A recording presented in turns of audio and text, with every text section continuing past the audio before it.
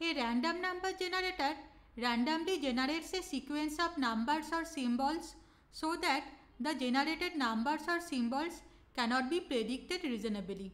There are two types of random number generators: true random number generators and pseudo-random number generators. What are they? What is the difference between a true random number generator and a pseudo-random number generator? In this video, we will try to understand that. A true random number generator is a hardware random number generator. It is a device that uses a physical process to generate random numbers.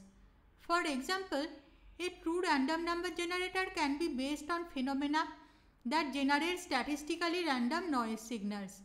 It can source random signals from atmospheric noise, thermal noise, radioactive decay, etc. These sources provide enough entropy, and as a result, the generated sequence of numbers or symbols can also be used for cryptographic purposes. What is entropy in cryptography? We have already discussed that in an article on the security body. Interested viewers may find the link in the description. True random number generators are mainly used for cryptographic purposes.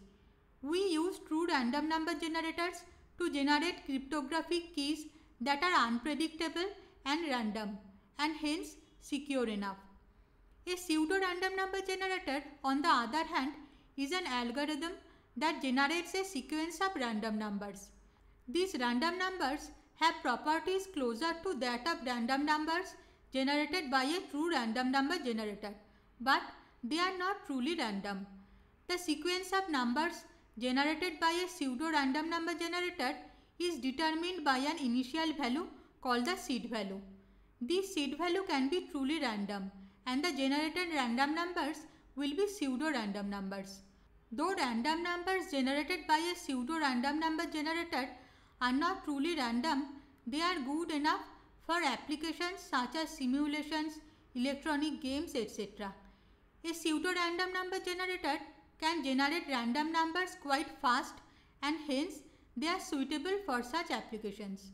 I hope this helps. Interested viewers who want to know more, please visit the website of the Security Buddy or refer to the book Cryptography and Public Key Infrastructure.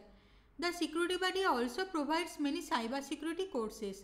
The relevant links are provided in the description. You can also subscribe to us and get notifications on recent videos.